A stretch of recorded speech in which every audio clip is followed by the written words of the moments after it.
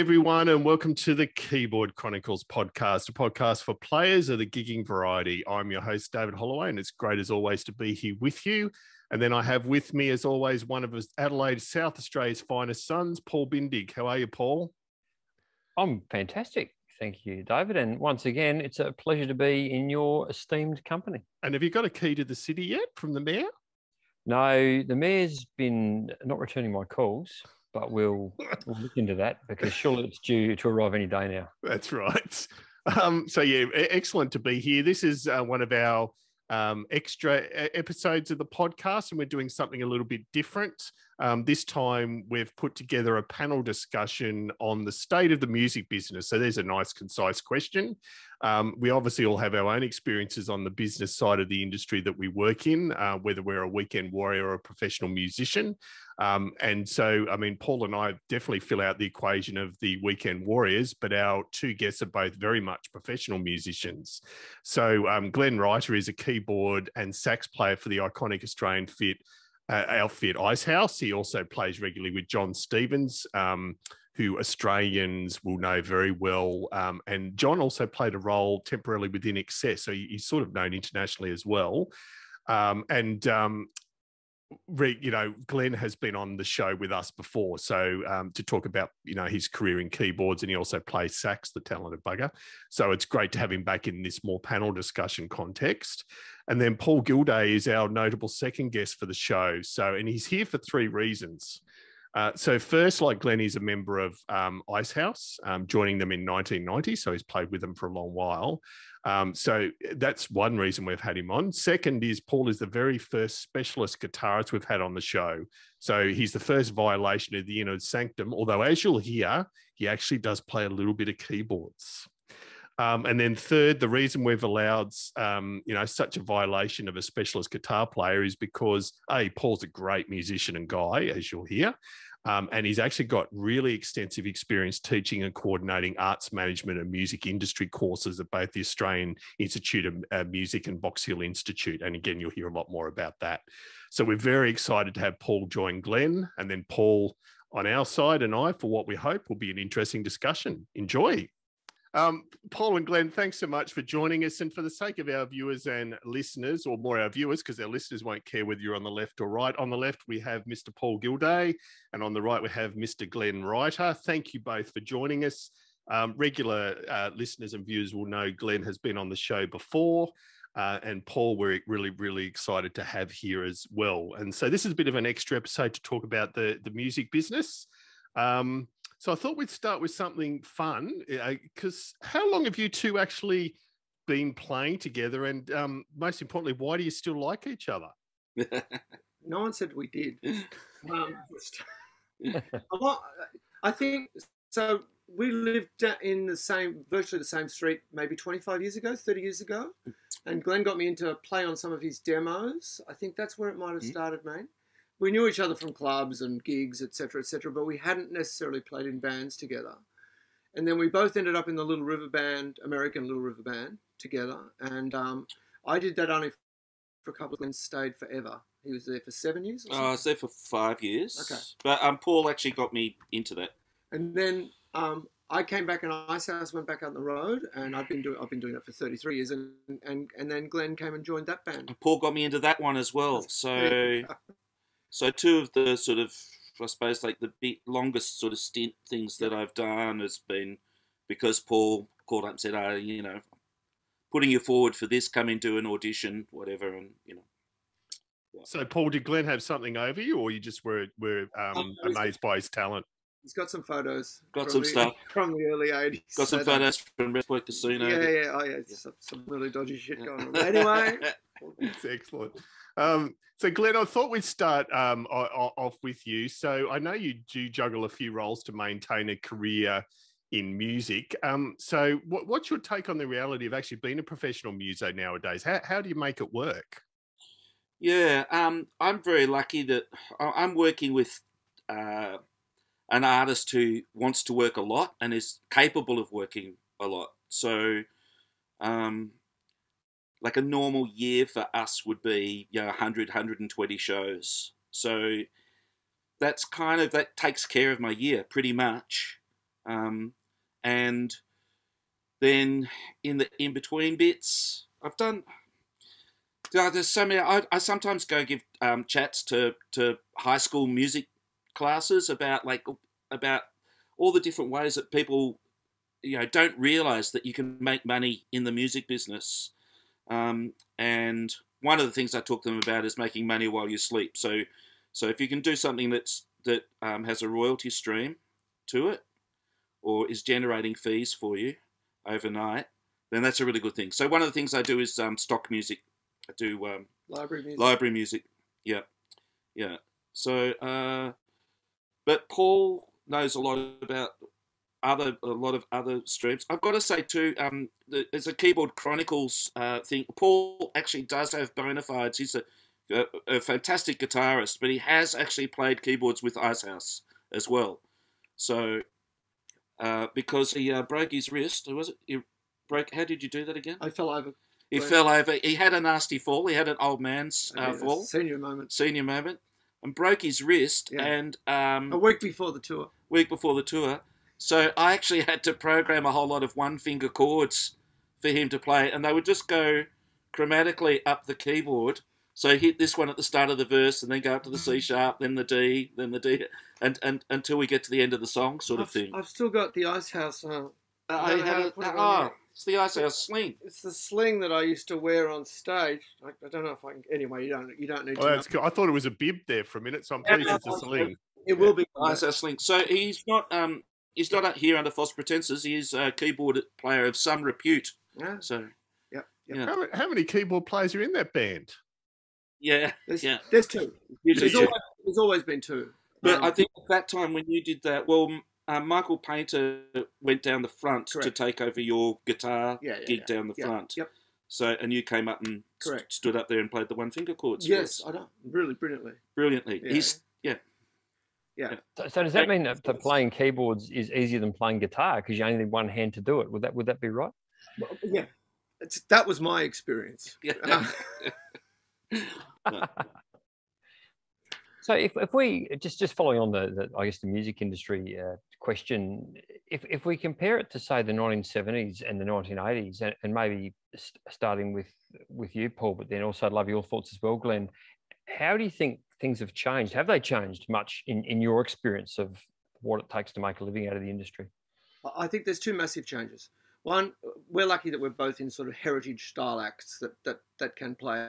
Although Ivor doesn't like to play a lot, so we will do a maximum of about 25 shows this year, but they'll all be big. We'll spend 4 days in Uluru. We're in Darwin for 4 days, and we've got a corporate gig tomorrow night. But we're up in Sydney for a couple of days for that. I went to teaching a while back. If I do a comparison back to the 70s. Yeah, I was in bands, like I was in James Rain's band for 5 years, and that was 6 nights a week. And then when we were in LRB, that was 6 nights a week for 6 months of the year in the United States. And other people that I've played with has been a similar circumstance. I think there's two massive changes. People have to portfolio their careers, so they might want to play in, and this is not unusual, like they might want to play with, whoever it is that's touring, but that person can only afford to tour for perhaps 2 months a year on the back of what album they might have at the time. So they might only do 16, 18, 20 shows a year. And the portfolio is that they also play in 2 or 3 other cover bands. Glenn and I have both been in that circumstance. But then they might also teach. They might also do a number of other things. So I went into, when I came back from the United States in 2021, I think, I went into management. And I stayed in managing bands for 15 years. So I managed several bands, a girl band called Stonefield, a boy band called Motor Race, who were lucky, just fell in at the right time, not very successful. And then on the back of all, and then a guy called Michael Payne, who was subsequently signed to Sony. And out of that, underwhelmed by the Sony marketing story, I went and started teaching. I went and did my master's and thought, I need to know more about this stuff. I'm not a writer, so that led to probably I've been working in the academic world for the last 15 years. And I've just stepped down from a sort of course management position. So I've been playing, managing, playing, managing, and teaching or lecturing, if you like, and writing curriculum all at once. And running a studio. Oh, sorry. And then I had a post-production studio for 9 years as well. Right. So, yeah, a lot of stuff. In fact, too much stuff. And the thing that I'm getting back to now is just playing. I really love playing. So I've resumed taking guitar lessons, something I haven't done for too many years to mention, because I, like most guitar players, I'm self-taught, and a lot of guitar players, that is. And yeah, so I think it's a portfolio of things that you need to be able to do. And I don't think, and I say this to my students, I teach at Box Hill Institute, I say this to my students, do not consider that you have to, that being a barista means that you're a barista. You're still a musician. We all have to do things to get through. If you're an actor, you'd go from, the chicken to the feathers. It's like, you might have a feature film and then you've got nothing for 6 months. So you have to treat it somewhat like that. And you have to just multitask. You have to learn how to multitask. I fortunately was interested in a whole lot of other things. The studio kind of business fell in my lap, but I wanted to learn. I wanted to learn about teaching. I wanted to do my masters. I wanted to do other things. And I fell into management and luckily with a successful band and then stayed. So yeah, it's just kind of riveted off. Yeah, fantastic. And Glenn, I'd love your perspective as well on how you think things have changed over your time. I just, maybe it's just, I know that bands are still out doing it. It felt like back in the day, in the 80s, on the road touring and doing that kind of real hard road pig sort of touring, that there were more bands out there actually doing it. There were probably more venues and there were more bands on the road. There were more Taragos and Hiaces going up and down the Hume Highway than I think there are now. Yeah. So as long as you didn't mind the lifestyle, you had a pretty good chance of being in a touring band, not making much money, and touring pretty hard and rough. But as a young person starting out in the industry, that was like kind of all we wanted. We wanted gigs. Wanted to play, yeah. Just wanted to play and to see the country and to drink beer and meet girls. So nothing changed. Yeah. Nothing's changed. Red wine probably for the beer, but everything else is the same. One thing I've noticed a little bit differently to overseas, and obviously America's like just a massive sort of market. There's so many major cities and they're a lot closer together and everything. So it's very different. But as far as processes go, I think we tend to sort of silo ourselves here a bit. Like I see a lot more cross collaboration and mixing in circles over there. Especially that was what I noticed in America. I have to say, I think that happens with the students that I teach. So right. I think that happens there.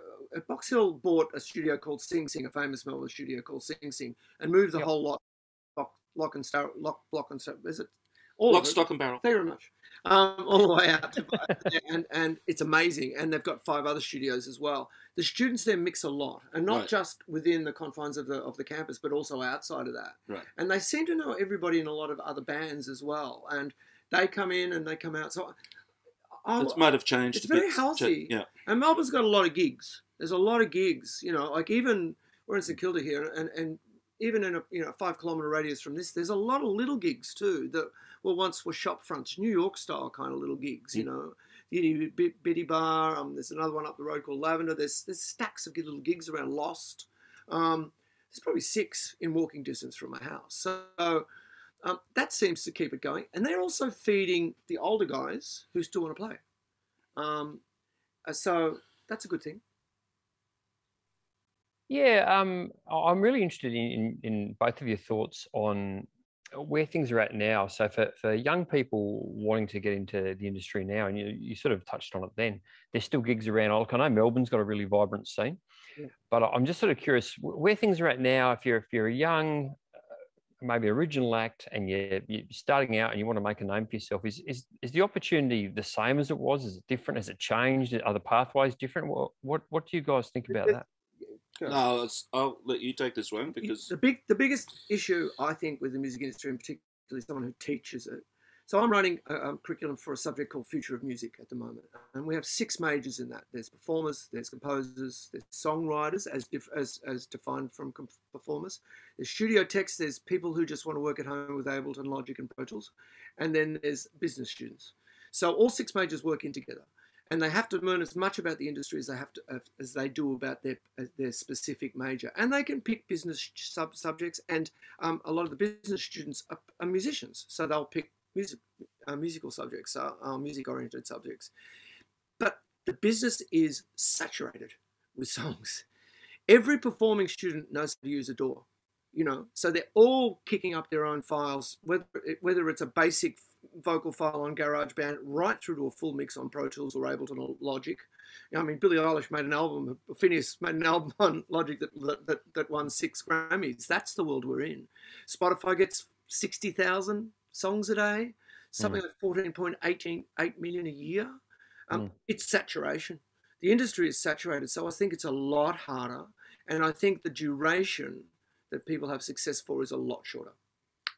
Don't think we're going to see too many more Arctic Monkeys, U2s, or whatever. Certainly not a U2, certainly not a 40-year-old band, 40-year band, but coming up in the future, maybe. But we grew up through an incredible era. I saw a thing today where Bob Dylan released his first song in 1963. He's 81. Yeah. McCartney just headlined Glastonbury. He's 80. It's are we going to see these kids do that? I don't know. What are your thoughts? I think that the audience moves on so quickly because their audience is not going to be us. We'll be gone. Yep. And I just see. Where you go? Yeah. But I just see. I just see. People latching onto latching onto songs instead of artists. That's I think true. that's the big difference. In some of the study that I've been doing, they were saying people are going to start knowing artists. And the other feeder for that is that they'll say, Alexi, is that the name of Google's talking machine? Alexa. Alexa, play me a sad song. Or play me that song with such and such in it. And it might be a Hall & Oates song, it could be anything. But she'll recognize a lyric and play that. And they will never know the artist. That's one of the predictions which has come from a guy called Ted Goyer, and who was actually a jazz aficionado, but has been around for a long time. But that's what he thinks. People will know songs. And I think you raised some good points about the vision for the future there. And I'd actually planned to ask you a question. I want to quote someone visionary you may never have heard of, so apologies for the question without notice, but I interviewed a guy called Ivor Davies in late 2003. And it was just as iTunes was really making ground, and it was becoming apparent that the days of physical music sales were going. And Ivor's comments back then were along the lines of, look, we'll be returning to sort of that medieval times of the traveling troubadour, that the only real money will be made by constantly performing live, which is funny when you're saying, maybe you don't play as many shows as you might like. But he sort of got that right, didn't he, back in 2003? If you look at Glenn's playing with John Stevens, that what you just sold 2 Palais. Yeah. It's like, it's extraordinary. The level that, and I think it's something that's extraordinary that happened in the 80s. There certainly was a renaissance time, the 80s, and I don't say that because I came from an 80s band, but it certainly was. It was anything, the Divinyls, the Angels, Midnight Oil, AC/DC were more 70s band cultures similarly, but so many, Noiseworks, so many great bands came through that period of time. And there's a lot of people who are in love with that music, right down to Pseudo Echo, and I don't mean down to, but including Pseudo Echo and a whole bunch of other bands, the Baby Animals, who hang off that period of time. And I'm not sure if the 90s produced that. I wasn't aware of it. Of a legacy of it. I know we had a lot of great bands, certainly Silverchair, certainly The Living End, and others. But the 80s just seemed to explode, But Ivor is right. He has called it right. And Bowie called the same thing. He said in 2001, he said there would be the death of music sales. So, maybe Ivor got it from him. He copies him a bit. It does copy him a bit. Have you noticed that? Yeah, it does copy him Bloody a bit. copycat. But, I mean, Paul, you... Closing the door because the heater's on. Yeah, Paul's spoken to me, but you've spoken to me before too about how the advent, the explosion of streaming and the way that delivery service has changed as well. Yep. Actually creates opportunities as well. It's not all downside. No, it's not. I think finding a long-term artist is the hardest thing, but exposure to older songs, particularly if we look at things like, and it's well spoken of, but if we look at things of like the guy with the bottle of ocean spray who went skateboarding through Santa Monica to Dreams by Fleetwood Mac. Yep. Pushed the album Rumours back into the physical charts and the physical vinyl charts at number 21. You know, after once that album's 50 years old. Yep. You know, it's one of the highest selling records in the world, but pushed it back. Also pushed up the sales of Ocean Spray. But that was a TikTok phenomenon. It was a TikTok phenomenon. And here's the thing. TikTok or Tencent, who owns TikTok, I think it's Tencent, bought 20% of Universal Music Group. Now, that's the largest record company in the world. What does that tell you? And more recently, a company called Unreal Engine, who made Fortnite, bought Bandcamp. What does that tell you? I mean, it's about placement of music in games. Yeah. Or is it culture? Yeah. Is it, you know, music's kind of ubiquitous to popular culture, or all cultures, so, but we were seeing these quite extraordinary mergers occurring. Yeah, well, I think a recent example of how that music can still be relevant is what we're seeing with Kate Bush at the moment too. I was just going to mention that as an example, Paul, because you know, from a very small sample size of my kids, of course they latched on to Running Up That Hill for the same reason that everybody else did, and but we're on a bit of a long family car trip the other day, and I tried playing them more of Kate Bush's repertoire, and they were only interested in that song. Like, as soon as it wasn't that song, they were like, "Oh, can we listen to something else now?" You know. So I just think. But there's been other things. Stranger Things had a major impact on a lot of 80s music that came out, and that pushed a lot of bands to the forefront. Certainly, every time bands, though, or songs? Songs, yeah, probably songs. That's a good point. So it's illustrating that point you made earlier, where perhaps it's the songs people will latch onto rather than the artist. Yeah, I like that song. Yep. Yeah. And look, I mean, a lot of the time with contemporary artists, there might not be an album to go and explore anyway, because the way that music is released now, and you could speak a bit about that, it's quite differently to, like, in the old days, you get your album together and then you start releasing singles. A lot of people aren't doing that anymore. When they've got a song that they think is single worthy, something worthy of release, it goes up straight away. Yep. Yeah, and people don't make demos, do they? Really? I mean, if you put something down, you might reamp it, or you might do whatever. You might change the keyboard part, or you might add a different keyboard. But you're really starting to build a song from scratch. Yeah. Because everyone's digital recording. And the saturation is also because everyone's got a digital recorder. We're all talking to each other on something that can record, and we could make a record. It wouldn't be great on GarageBand, but if I spend $300 and put Logic on this, then it's about the space. It could be done in here. This isn't. In fact, this whole house was built by a guy who built studios in Melbourne. So, and it doesn't really qualify as studio. It's more of a guitar parlor than it is a studio. But yeah, and. You know what? That album, that first or that second, the main Billie Eilish album was recorded on the bus and at home. It goes on to win 6 Grammys. It's like, we all talk about $2,000 a day studios. Are they viable? And we know they're not. Yeah, part of what made that environment workable for Billie Eilish was the level at which she sings. There was not going to. She's an incredible singer. But also, like, just volume-wise, there wasn't going to be a lot of room sound bleeding into the microphone. It's like it's really just right there. Right. So you can actually record that in a bedroom, and the vocal quality is going to be exactly what you wanted, which is just really soft but right up in your face. So, and here's the thing: she did also release a successful album. So there are exceptions to the general rules that we're putting out here.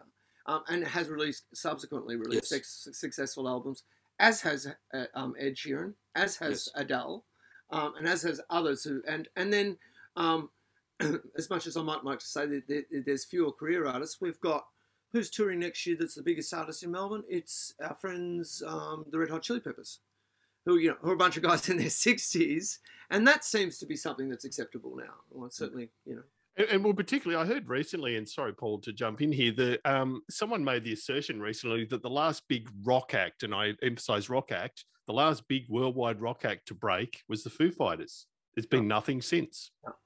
And we hear conversations. I have some friends at Frontier, and and a friend at a very good friend, in fact, and we're touring with Live Nation at the moment, and they struggle overseas to find a main act to finish off, to play last at the night. They don't want to finish with a DJ, but it may be that a DJ or a hip hop artist, indeed, has the biggest song here and has to do it.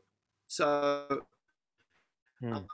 but there's not that big hands in the air rock band to play to finish the night off or to finish the tour. So yeah. Well, quite interestingly, because of that kind of dearth of that particular kind of band, the kind of the big stadium filler rock headliner rock band, that some bands have been. I don't say that they don't deserve it; they're amazing bands. But a band like Muse, for instance, right, which is almost more like an art rock band, right? That you wouldn't expect them to be headlining Glastonbury, right? I'm nothing against Muse. I think they're fantastic, but it's a little unusual in a way, right? So you've got to put someone there, right? And then you've got, but I think we're also a little bit defeatist in this country, that we're always looking for rock and alternative rock, and we're a bit too Triple J focused for young bands, and in fact. It's not Live Nation, it's the other one that comes out of Texas, a big international promoter, who said, it's actually a bad thing to get paid on Triple J and to fall into that algorithm. And I don't understand the algorithm effect, but he says it's kind of come over here and play. That's how it's going to do it. And guess what? That's what AC/DC, that's what the Bee Gees, that's what the Easy Beats, that's what everyone did back in the 60s and 70s. And for a lot of people, it hasn't changed. And we never hear about them, but bands like Rufus Du Sol, bands like our friend from Sleepy Jackson, what's the name of his band? I'm going to think of it, but I'm not going to. Well, I was just. They spend all the time living in America. Yeah, and I was reading. Coming back here. Often, it probably says more about how out of touch I am with the industry than anything else, but I often read in the culture section of our sort of flagship masthead here in Melbourne about bands that have had been coming back to Australia after successful European and American tours, and they're headlining this and headlining that, and I'm going, I haven't heard of them. Right. Yeah. So Amel and the Sniffers, bands like that, I go, like, that's not been on my radar, So there's so many other things, like, talking about, the challenges in the business. There are so many little circles of business out there. Yeah. There's so many places to go. So one of the other predictions that I've just been reading about is that that the growth in streaming, because in fact Spotify is kind of stalled at 350 million people. It's kind of stalled there, and about 100 of those are people who aren't paying the subscription fee, so they're freemiums. It will be in other nations. It will be other music. It will be in places that gets access to internet, and streaming will become more affordable in some of those areas. So they expect that will start to localize those areas. So there's some really interesting things that are going to come out of that. And we're talking South America, we're talking Saudi Arabia and those kinds of places, or sorry, the Arabian continent, or the Arabian area, and Africa. So New Zealand, Tasmania, because they had power down there. You're getting colour tally next year. Yeah. Do you go out to Tasmania? This broadcast? Yes, we occasionally find our way to the Apple Isle. Well, we are international, so we must go to Tasmania. We must go overseas. Only 3 people can watch it because that's the bandwidth. So, Hey, on this subject, and just to take it a bit further, I'm interested in your take, Glenn. You mentioned right at the start about talking to students about making a passive income out of music, and I've always sort of thought one of the great ways to do that, maybe in the old days, was to write a killer song and get royalties from that. Is this still a viable thing? How many people are able to do that? What other forms of passive income are there potentially out there for people in the industry? And the last bit, you guys were talking about Spotify. We hear that the revenue stream from Spotify is pretty thin. I'd love to get both your perspectives on that. Paul knows a lot about all the numbers around what money is going where and how out of those subscription or free streaming services. I can tell you in the library music industry, like everything else, it's getting squeezed. It's getting saturated. The sort of money that you would used to get for a play of a track is nothing like it's nothing like that now. Companies used to pay up front for delivery of a master of a collection of songs, and then go distribute it for you and split the royalties 50-50. Now they would pay nothing. You might not get a 50-50 split, and they might even be asking you to do all the metadata stuff as well, all the tagging stuff, which is a huge job in itself. So it's changing. It's just like everything else. It's like the returns get smaller. Yep. And the only way to really succeed in library music is to saturate. So the people that do really well have got 4,000 tracks out there. So heaps of albums. So so it's very hard because there's so much out there. It's hard to go through particular genres without coming across some of that person's output. You've got to kind of be everywhere, and the really successful people are pulling in, sort of mid six figures stuff with it. But they're churning out 20 songs a week, and they've been doing it for 10 years, and So that's as far as the library music stuff goes. Paul knows a lot about how the revenue streams work out for. You got to get a lot of streams to make any money at all. I think that's why I'm not telling anybody anything. We all know that. People like Dean Lewis a few years ago with the hit that he had, and he had #1 in America, and we forget bands like 5 Seconds of Summer, 5 Seconds to Summer, 3 #1 American albums. Yep. But the sales of physical records not existing has really hurt the industry. It really, really hurt the industry. So performance. It hasn't hurt the record companies though. It has, but that record companies all did a deal with the streaming agents because the streaming agents, i.e. Spotify, Apple, they needed content. Yeah. So they're always going to win. The best way to win in the business is to own the content and own the device that it's played on, i.e. Sony buying CBS, the oldest record company in the world, Columbia. Sony buying that. That was Sony going, okay, we've just lost out. We're going to lose out to iTunes. And then iTunes doing a deal and saying, well, we're a computer company. So I think moving forward, or I don't think, I read moving forward, it's all going to be those Silicon Valley type companies, the Googles, the Apples, and the Amazons, who are going to control a lot of what happens in the music industry because they're controlling the players. And you can sort of understand why your Springsteens and Neil Youngs and that have sold their back catalogues for incredible amounts of money. Yep, $500 million Springsteen sold to Hypnosis. I can never say it because of the G in it, and there's another company that's buying them up. Dylan did the same. Stevie Nicks did the same. Tina Turner, who I didn't know would have such a catalogue, did the same. Neil Young did the same. They've all sold them for $300, $400, $500 million. Now, I don't know whether they're doing it because there's an inevitability about what's going to occur to them, to all of us, and they want to sort of clean the slate before, or if they just want to. I mean, they can't possibly need the money. Right. But yeah, that's a strange thing. But it does say a lot about the value of the song moving forward. Yes. In things like, I mean, I just finished Peaky Blinders, like probably half the country, and that's all music supervision except for the last series. And it's got incredible tracks. Royal Blood, Tom York with Radiohead, Tom York without Radiohead, and of course so many songs from our Australian compatriot who wrote Red Right Hand. What's his name? Nick Cave. Nick Cave. God, I've got the only Aussie in it. But I mean, it's amazing. And that, whoever was the music supervisor for that has found the songs that fit with the period drama from the 1920s, 1922 to 1931, in 2022, and it's brilliant. The abrasion of that music off against the pictures is fantastic, So in a movie which is really about PTSD, guys coming back from the First World War and forming gangs, So this brush with sort of this sort of collusion with culture in its all forms, and gaming, which we haven't spoken about but we need to speak about, it can't go unnoticed.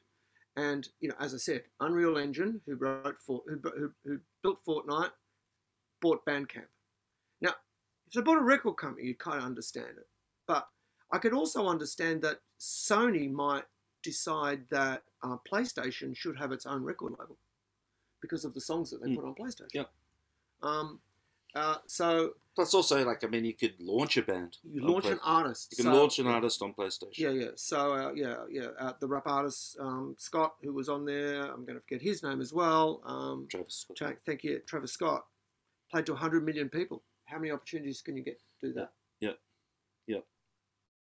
So let's talk gaming. It's timely. We interviewed Christopher Norton, who plays keyboards for Cirque du Soleil. Oh, wow. And he's moving to my hometown of Adelaide very soon. And he was telling us on the podcast that one of the projects he's going to get involved in when he moves here to Australia is him and his wife are setting up a company where they're publishing music for video games.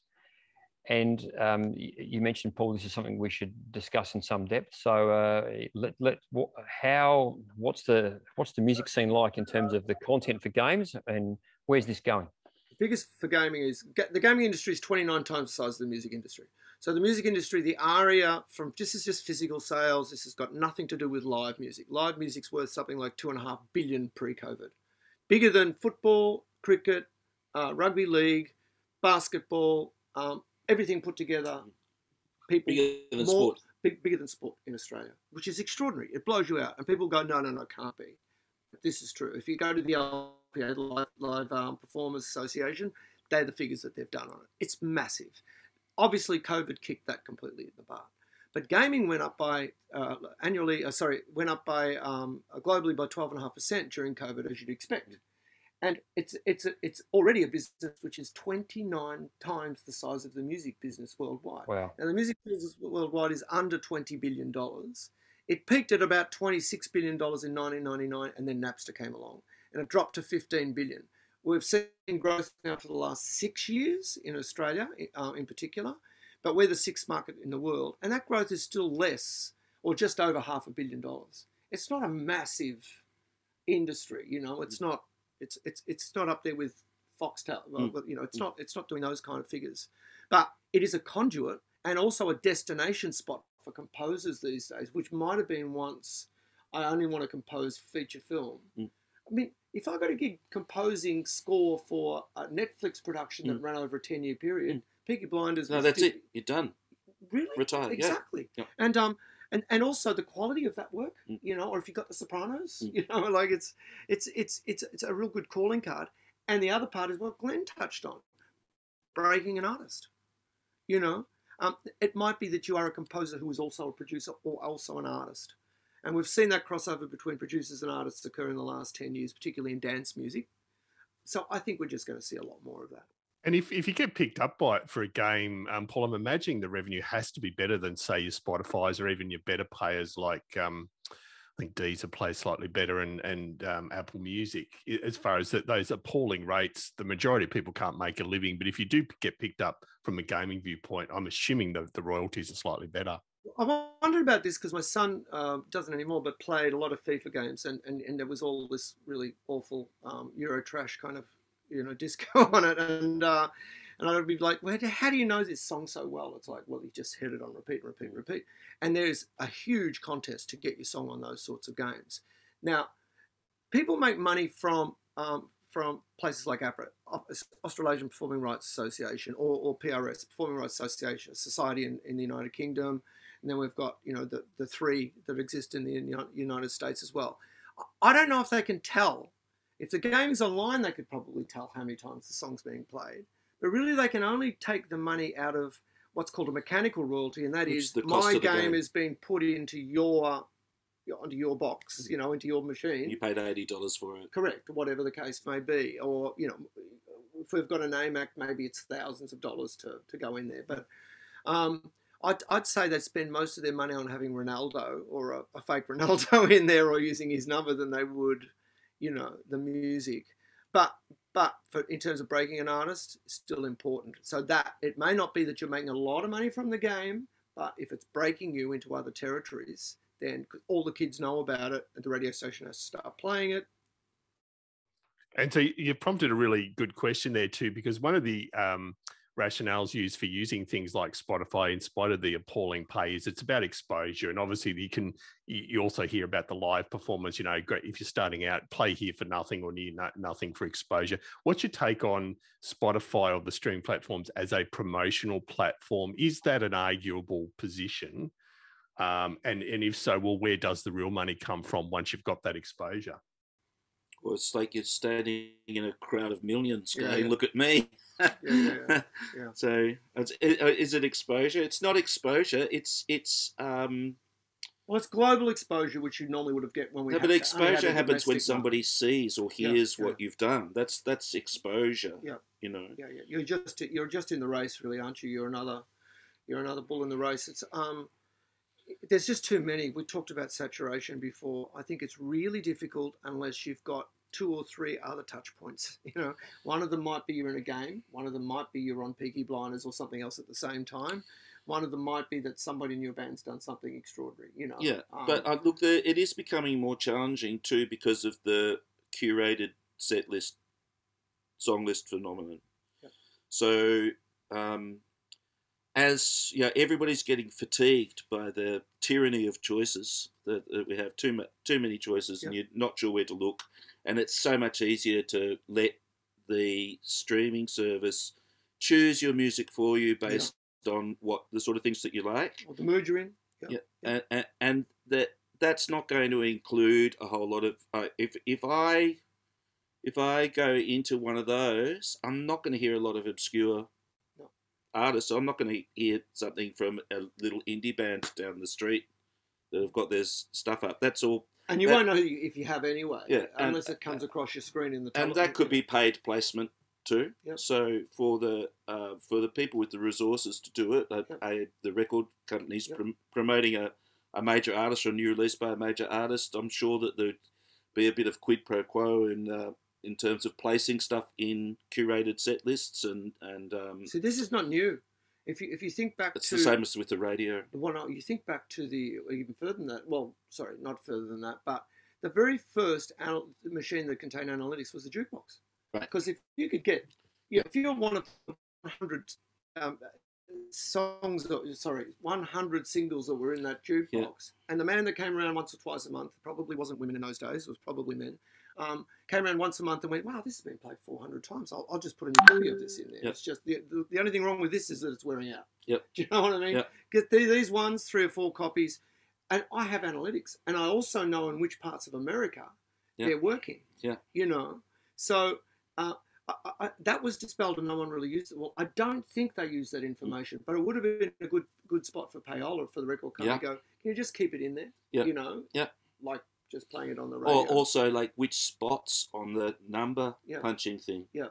Were like, Prior to that, it was GIs who were taking soul records and stuff all around the world. So soul got into the UK because the American GIs were taking all of their records into the UK and their blues records as well as, And the other thing is that they didn't have the racism issues that America did. So those artists could play there. Yep.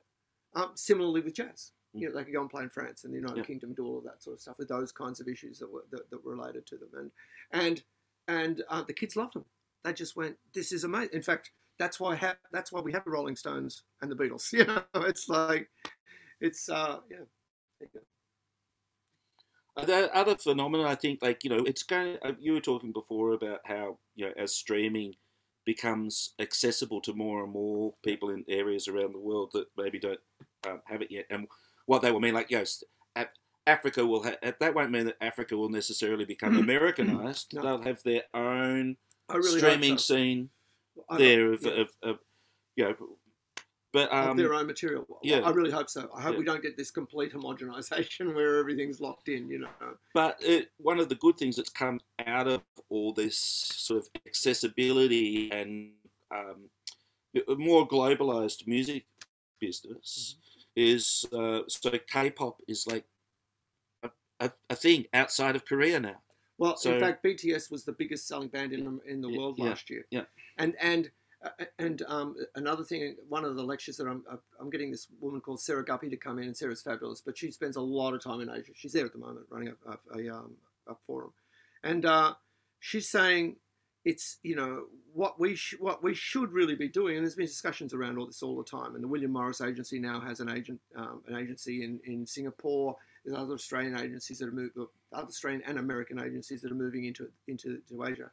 A tour like yours, or like mine, not now because it's too late probably in terms of the songs, but we should, One Direction should certainly be considering Singapore, Malaysia, Indonesia where there's 700 million people, Bali, whatever else, places that's Indonesia, but places that they could go on tour, and possibly even into India, that they could go and do their tours. So all of a sudden, a 7-week Australian tour becomes a 17-week tour, because that's what we grew up on. When I started with James, that was 13-week tours around Australia and New Zealand. Yeah.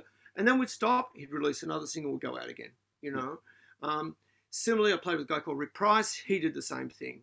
Stop, put another single, we'd go out again for another 13 weeks. Can't do that anymore. You do the whole country and the number of gigs that you need to do in 3 weeks. Although you seem to be able to find lots of places to play. Yeah. Is it the renaissance of festivals, you reckon? Like the Red Hot Summers and the Day of the Green? The festivals help you underpin Right. something. They give you things to hang Right. 3 or 4 other gigs on. Yeah, because they So, pay enough. yeah. Yep, and so you can. Well, John can. When we're working, I'm home for like 2 nights a week. Yeah, right. So That goes back to the 80s, doesn't it? it goes back to the 80s. So it is doable, and that's not doing just basically playing at the opening of an envelope either. That's doing like the big theatres, some festivals. But you will play at the opening of an envelope. Well, I would. Yeah, I would. I would. So I mean, we in John's tours now, it will be very sparingly sprinkled with the big beer barn gigs, like a beer barn that holds like 1,200, 1,500 people. Yep. That's actually more from the point of view of kind of keeping the soul of the band alive as a rock band. Yep. That if we're only doing theatres all the time, it could go. runs out quickly, It could kind of go off the boil a little bit, But to just go back into the sweat and the dripping walls and the fights and everything is kind of. That's just in the band room. That's just in the band room. Right. Yeah. And then Guys, I'm glad you just jumped onto the subject of touring, because I've been wanting to ask you both a question around touring now in the sense of post-COVID and the risk management that needs to sit behind that. Because obviously if we have certain personnel in bands that aren't well, then they're not able to tour, which can obviously throw planning awry, and then maybe we're rescheduling shows. So I'd love your thoughts on how that's being handled and how it could be handled, and is it causing problems? Cause problems with us. What about you, Hugh? Our drummer, Paul Wheeler, who's been in the band I've been in the band for 33 years as Icehouse, he's been for 36 years, rang today. We've got a gig tomorrow night in Sydney. It's a corporate gig. And very few corporate gigs, but we're doing one for HP, not the Source, the computer company. And he's got COVID. So we have to throw in another drummer. And also our guitar player, Michael Painter, who plays with us, is also playing with Jimmy Barnes at the moment. He's on a plane to New Zealand. So we're going to have to do the band with 4 out of 6 guys. Now there's normally 16 of us on the road. That includes the truck, or 17 if you include the truck driver. So we've gone back to the 80s in terms of three crew for every band member. It's just stupid, I mean, that's not stupid. It's great actually. But and they're the best of the best. One of the reasons we're not touring at the moment is 5 of our guys are off with Midnight Oil in the United States. 4 of our guys are off with Midnight Oil. Yeah, in the United States and Canada. So, and Ivor doesn't want to go out with anything less than a monitor guy who probably gets paid $700 a day to, and that's all he does. He's not packing trucks. It's like he's very good at it. So touring is good if you only want to limit it. I guess we're the 2 examples of it. John seems to be able to find all of these places to tour. Ivor only wants to tour at a certain level. We carry all our lights. 3/4 of the semi is lights and staging. Sure. John probably doesn't carry his own light show. We took a truck this time, but not Okay. a semi. Okay. But we took a truck. Okay, yeah. Took like an 8-tonner or something, Okay, or, you know, 10-tonner or something. There you go. But I'd argue for Icehouse that pays off too, because it doesn't matter what gig, and I've seen you guys a few times, the quality of the sound and the lighting and everything is just absolutely top notch. And you can see why, because you've got it nailed down. Everything's actually synced too these days. Yeah. The screen, the LED screens, everything is synced, and so the show just kind of runs a bit like a theatre show, I suppose. I mean, he can pull it up and stop it any time he wants, but and then there's songs that we don't. I mean, everything runs to a click track. That's no secret. We have a full-time Pro Tools operator on stage. That's no secret. No, we don't have vocals and a whole bunch of all of that stuff. We have things like return vocals. We have printed delays. Printed echo and stuff. Yeah, printed and delays. Very Pink Floyd trick to make it sound bigger, and the whole thing is always in stereo. But yeah, they spend a lot of time doing lights, filming things. That's just what if he can't present it like that, he doesn't want to do the gig. The COVID aspect of all this is I don't know any bands that haven't been hit with it and had to postpone some shows. You did the big Blues Fest one so where everyone at Blues Fest, which I call Flu Fest, because everybody went through basically every band that played there. So. Which would have been millions of dollars. I mean, you're talking crowded house, you guys, lots and lots of people. And millions of dollars would have been lost as a result of yes, but I mean, outside of actually, people getting sick, I feel a bit sick. Right? Was just the our John's manager and booking agent putting together tours that didn't happen, and they had to keep doing it over and over and over. And I'm so glad I didn't have that job, because after a while it'd just be heartbreaking.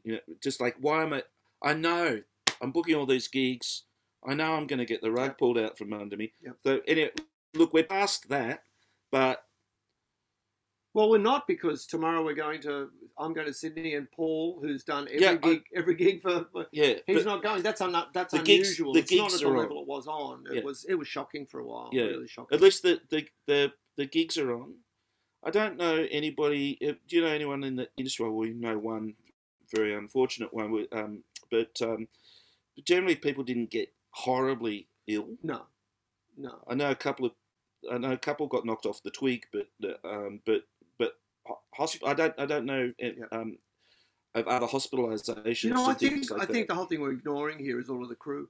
Yeah, a massive amount of crew that just completely rely on it. I mean, I don't rely on music for a living. I took a left turn many years ago. I loved playing, and you're sitting in a room that's got 15 guitars in it and 5 amps. It's like I still love playing, and in fact more now than ever. But I don't rely on it for a living. Glenn probably more so than I do, certainly more so than I do. But you still have Glenn's a very bright bloke. I know he doesn't look it, but he's a very bright man, and so he can turn his himself into all sorts of other turn his hand into other things. Yeah, I spent a lot of time on my hands and knees. Drilling decking. Look, he built me this amp. Is it still working? Oh yeah, he built me this amp. Can you see that? It's an old radio. I like converting. Oh, that's amazing. I know. I like getting old defunct radios and turning them into guitar amps, and this one's really cool because so it's a Chrysler, yeah. So that's your on-off volume. That's your that's your tone, and which I think the actual tuning thing where the little needle goes along here is the drive, I think, from memory. That's amazing. Anyway. It'll be really embarrassing if it doesn't work now, Paul. Well, if the battery's we do have an adapter for it too. Right? So is this a real guitar, Paul, or is this one of these one-fingered chord guitars? This is a $400 1978 Japanese guitar, and I love it. It's a I bet you it's worth more than 400 now. Well, I put $600 worth of pickups in it. But, so now it's worth 1,000. But yeah, I bought it because I really love the neck. It's a status. I've been sort of fishing through these old Japanese guitars because there's so many great ones through the late 70s and the early 80s, and buying a few. And yeah, I don't know. Have we got anything happening? Has the battery gone? No, I can see a red light. Oh.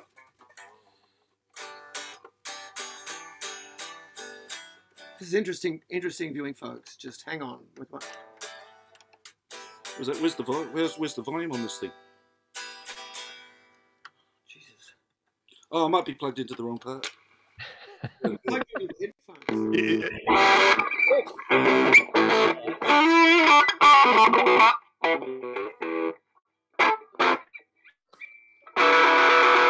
Ooh. That's amazing.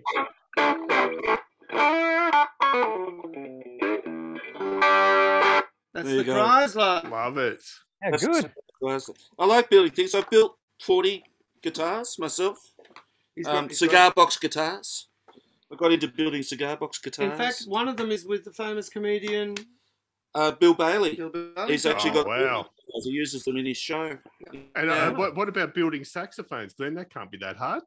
Can't be that hard. Bit of PVC. Bit of PVC and a Black & Decker drill, and off you go. That's right. No, that was brilliant, guys. Thank you. And would you believe we've had so much interest in you guys coming on? We've actually got some viewer questions. Now, I've curated the thousands of questions down to two key ones. So the first one actually comes all the way from Canada. So we've got Tammy in Edmonton, Canada. Apparently over there, they're starting to run into bands playing and having exclusivity or radius clauses so that if they play somewhere at a certain time, they can't come back there and play for a period of time or within, a 5 kilometre square radius. Have you come across that or heard of that starting to creep in? I haven't in Australia, but I thought that was an interesting little thing that's happening. Well, it's common. It's especially where the venue is relying on some of their revenue coming from ticket sales, if it's a share. So If you're doing Blues Fest, they don't want you playing. they don't want you playing, every other little place around the road. If you're one of the main bands, that's for sure. It's usually like a couple of hours or something is the kind of the Travel distance. The travel distance, something like that. But it can be the only clause that I used to get away. If you played Brisbane or you played at the university, they don't care. But if you play Brisbane and you play at one of the major venues, or you play the Brisbane Entertainment Centre, someone was a promoter who put you on at the Brisbane Entertainment Centre and met your hefty bill, then they don't want you coming up and playing at Bundaberg. They don't want you playing in areas around there that are going to dilute the ticket sales. So that's pretty common. Sometimes it doesn't. Sometimes it's not. It doesn't happen. It's because the artist is also the promoter, and they're kind of taking all the risk. And it really, if they're oversaturating by playing too close together in too short a time, they're really just cutting their own throats anyway. Yeah. No, excellent. And the other question was from Kyle from Brisbane, Australia. So why are Paul Gildea and Glenn Reither not hosting their own podcast? Too lazy. We're not industrious like you two guys. Yeah. we did talk about radio. We used to do these Icehouse get-together things. Mm. You were very funny, Glenn. Thank you. Yeah. We did one. I was drinking in those days. Don't you drink anymore? I'm not drinking so much at the moment. Oh. I remember we did one in Canberra and Bill Shorten was at the gig. Mm. And I came out of the toilet, I came out of the bathroom. Bill Shorten came very close to being a Prime Minister of Australia for all our overseas friends. Yes, indeed. Yeah. Bill Shorten was there. And, the whole thing was very embarrassing. But nevertheless, but we were creating, because one of the guys in the crew used to film us doing stuff together, just bantering, talking shit, basically. And as we have for, the last hour or so. Yeah. But we've enjoyed it. Well, I think, yeah. I was going to say we've enjoyed having you guys talking shit too. It's been very, very elucidating. So thank you so much. We do have a question which I think you'll both definitely have thoughts on, which is if you could provide a newcomer just with some packaged advice on they want to make a career in the music industry. A, should they try? And B, what would just be the key things they need to get right? You do one, I'll do one. Okay. Yes, they should try. Absolutely, unquestionably. People are driven. I think people might have a Willie Nelson still does gigs. It's been a long time since Stardust, the album Stardust, was famous, but it's not going to stop Willie Nelson doing gigs and writing songs. And I think people who draw, people who make amplifiers out of, or some box guitar, you're driven to do it. It's what you do. You're going to do it whether you sell. I mean, I played with James for a long time. I played with him when he was in his golden period. He was signed to Virgin in the UK. He's still out there doing gigs. He still makes records. In fact, the record he made last year is a great record. A really great record. But as James always says, my biggest competitor on the radio is me. They're going to play Australian Crawl before they play me. So I guess you should do it definitely. 2, it's about branding. In the contemporary pop industry, it's about branding as strongly as it is about the songs. But you still need to have a great song.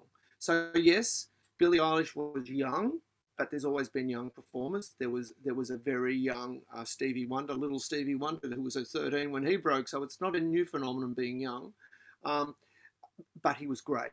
Billie Eilish is great. The songs are great, So you can do that. And the other story, what's your secondary story? With them, it's her and her brother. They were hothoused, i.e. they were taught at home.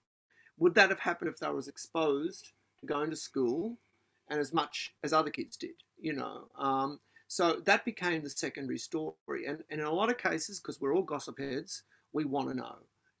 Our friend, who sang Beautiful, who drove the tank in, what's his name? I've had a terrible time with names. James You're Blunt. beautiful. James Blunt. Beautiful, yeah. It was all about he used to be a tank driver. Yes. Yeah. So, my old man used to say, you need a gimmick. I go, Dad, you don't understand. It's got to be, and actually my dad was right, there does need to be another thing. The story, that's what, the story is what everybody's looking for in everything. I mean, advertisers are looking for a story to put with their beats, whatever. It's no different. But you've often said to me, like, the song is the thing, right? Oh, always. There's no substitute for a great song. No. And they are hard to come by. I mean, you've had, times where, you've complained to me about, like, I just can't find that song that I need for this artist, or for this particular thing I'm working on. Yeah. I need a great song. You know how hard it is to find a great song. The other thing is there's a lot of people with kind of like a sort of a bit of a vague idea about wanting to be in the industry, and I'll say particularly musicians, right? Yeah. Wanting to be in the industry, and not really working that hard. It's really hard work. You have to, like, if you want to be a guitar, you say, I want to be a guitarist. That's what I want to do, right? Yeah. You better be on that guitar 6 hours a day. Yep. You better be. Yeah. And even more so if you want to be an artist, because of all of the social media commitments and the other. It's elite athlete amounts of time. You were talking about BTS before, because they've been brought up in this system where they'd be lucky if they got 6 hours off work each day.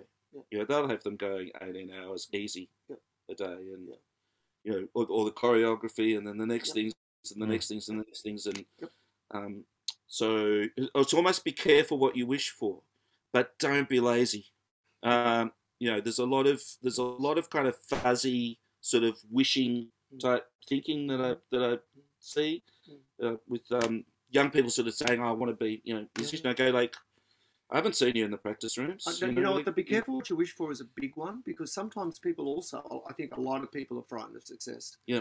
They have something that's successful. The market decides whether it's successful or not. They don't know what to do next with it. And so the fact that people have a limited career, yes, it's a fundamental issue that's associated with saturation, but it's also a lot of people don't know where to go from here. I used to have this theory, particularly with this management, that everybody has one good song, and you'd get, back in the day, cassettes, and then later on CDs, and then whatever, and people then sending you stuff on sound cloud, but and it'd be like, this is such a great song, this is not. Yeah. And it's like it's the second, third, and fourth song that establish you. Mm. And if we take it all the way back to the Beatles and all the Stones, but particularly the Beatles, it runs so deep. Yeah.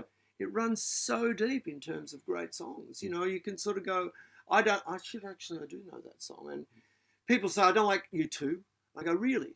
I understand you may not like Bono or him being a particular, you know, or how, but you're going to tell me that It's a Beautiful Day is not a great pop song, Yeah. you know, or there hasn't been great songs throughout that period.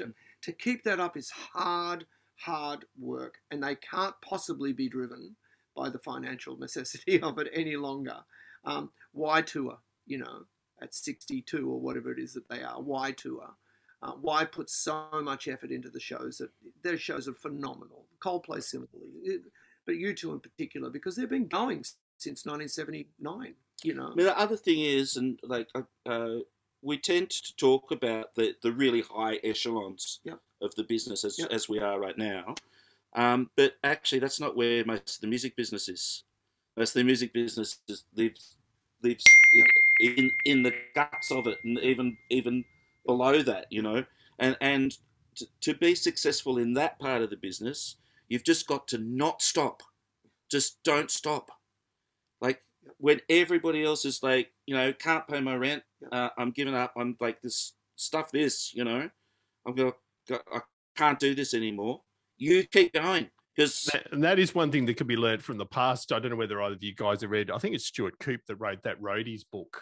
And I've never seen a better description of what it was like in the 70s and 80s, the reality of touring. That is essentially the level of work you've got to do nowadays. That does still apply today. Yep. Perseverance is a major thing. Just don't stop when everybody else has given up and moved on, and somebody's looking for a guitarist. Be the guy that's still doing it, you know, or the girl still doing it. You know, just be the one that's still there. And there are so many great. I mean, there's so many women enrolled in the course that I'm doing, and there's so many people who we started off, or we ventured into the area of portfolio of work. You know, someone who's a guitar player, but he's also a producer, or rather a woman who's a guitar player is also a producer, can also play a bit of drums, and can also do that. Another phenomenon that I want to touch on just really quickly is that it seems that the modern session musician is at home these days.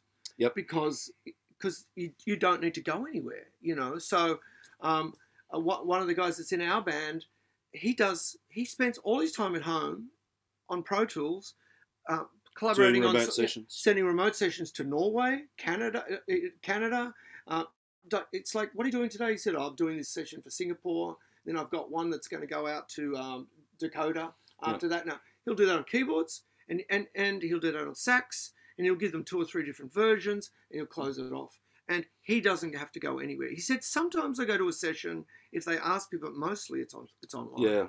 All I haven't gone to another studio for a long time. Yeah, you don't need to. You could just record it and send that file. Last one I did was quite funny. It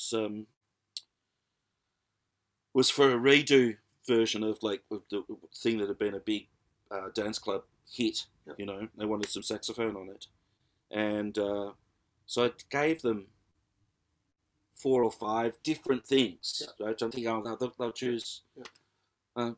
Didn't hear anything for a while. I thought, maybe they didn't like it. And eventually they got back in touch with me, said, we loved it all. We've used all of them. And how can you possibly have fitted all that into Do they string them end to end or just put them over the top of each other? I don't know. And you play a lot of notes. I can play a bit. Yeah. So that would be one shit busy song. That would be a busy song. So if you're out there in clubland and you get really annoyed by an overly busy saxophone featured song, that's probably me. Yeah. I'm Glenn Reither. Yeah. It was. I didn't intend for it to come out that way. It's just. That's a brilliant place to finish. Thanks, Glenn. I can't wait. You know, I'm out at nightclubs all the time. Yeah, you look like a club guy. Yeah, shirts are off, hands are in the air. Yeah. So, gentlemen, thank you so much. I know you've got early flights tomorrow. We can't thank you enough. It goes without saying, let alone the incredible work you do as musicians on top of what you do outside of the actual night-to-night playing on stage. And I know you both do incredible work there. Can't thank you enough for your insight, and it's been valuable both for the locals, like all of us, but also internationally. And for those, our international listeners, we'll be posting some links to each of these guys' work live. It is incredible, incredible stuff. So yeah, really appreciate you taking part, guys.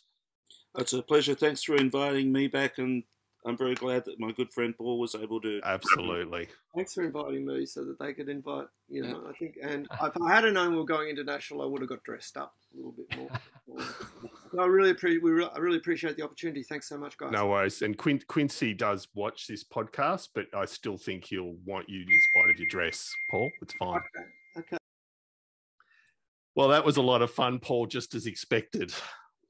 Yeah, it sure was, David. And what great guests Paul and Glenn were. And you can certainly tell they're great mates from the band, but also super knowledgeable about the industry. And what our listeners and viewers would have probably noticed was the rather loud and intrusive pinging that was going on from time to time. And that was actually in relation to the fact you heard the question about risk management in COVID times of touring, and Paul had mentioned that they were scrambling around trying to replace a drummer for a show that's going on tomorrow. Well, that was actually Paul's tour manager pinging the band and Paul via WhatsApp, and they were just sorting out what they were going to do about a sub drummer. So there it was, happening live in action as we were discussing it, David. Yeah, no, extremely timely. So no, that was excellent. Can't thank them enough for their time. It's really, really appreciated. And for those, I did mention briefly, but our international listeners, please do check the show notes on either YouTube or on the website if you're listening to the audio version for links to some of Icehouse and John Stevens' work. It is really international level stuff and well worth. It might be just a new discovery for you that you might enjoy. So first, a quick shout out to our gold and silver supporters. The Core Chrome user group, so Greg and the team there on Facebook. So if you are a Core Chrome user, please check them out. Brother Paul Brown from the Water Boys, who is currently on tour. I keep up with him with the Screamin' Cheetah Willies. So for those that have actually listened to Brother Paul's episode, that's another band that he plays regularly with aside from the Water Boys. A big shout out to Tammy Catcher of Tammy's Musical Stew. Now, Tammy, we've mentioned before, is based in Edmonton, Canada, and you will have heard in the interview, Tammy put forward a question as well for the boys. She was one of the first people to send us some band T-shirts for our Pimp Your T-shirt viewpoint. So for those that can see, this is the debut of the first T-shirt on the Keyboard Chronicles podcast for a band called Radioactive, and we'll link to some more information about Radioactive. So they're a Canadian band, well worth a check out. Again, we'll link to their details in the show notes. So lots more T-shirts to come. We've had a few arrive by mail, and if you still want to take part, do drop us a message via the contact details I'm about to mention. And the musicplayer.com forums too. Thank you for your support as always. So we'll be back again in 2 to 3 weeks, but just a reminder that you can keep in touch via a few means: www.keyboardchronicles.com, on Facebook at The Keyboard Chronicles, on Twitter at The Keyboard CHR1, and via good old-fashioned email at editor@keyboardchronicles.com. Finally, Patreon. We do appreciate the huge support of our Patreon people. We've had a few people jump on board in the last couple of weeks. We hugely appreciate it. Keeps this boat afloat. Really cannot thank those people enough.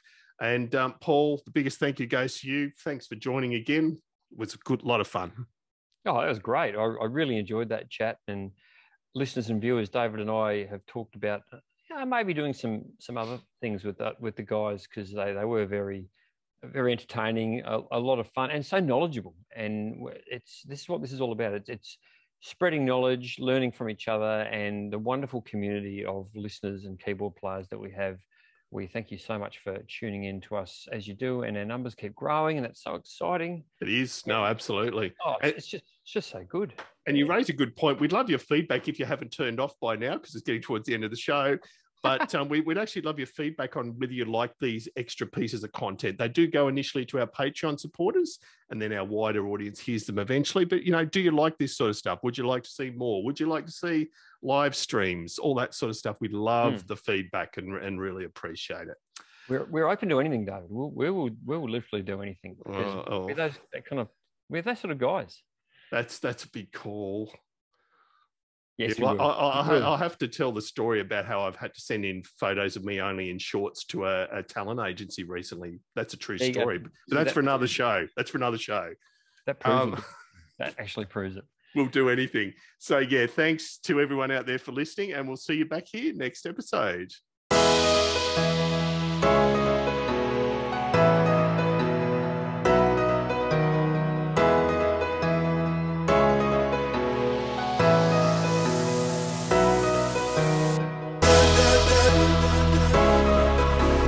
Da da da